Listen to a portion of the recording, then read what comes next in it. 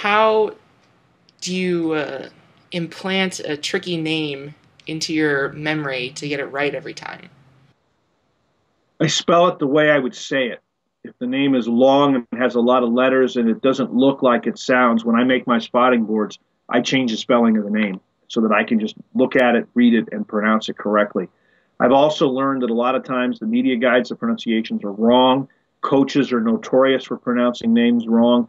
And if I have a question on somebody, I will usually go to the kid, and the first thing I will say is I won't say, "Is this how you say your name?" I say your name to me, and then I will listen to them say it, and then I will say it back to them, because I think that a lot of times the names are pronounced wrong because somebody that's in position, either the media director or the coach, don't know the name is pronounced in a certain way. And I think a lot of times the players are too bashful to correct them, and usually they end up correcting when they're a senior, and you've gone 3 years pronouncing the name wrong, and it's like, well, I didn't want to tell somebody that my name was wrong. They're just hoping to get on the field. So I think, to me, names are very important, and you're right, a lot of them are hard to say.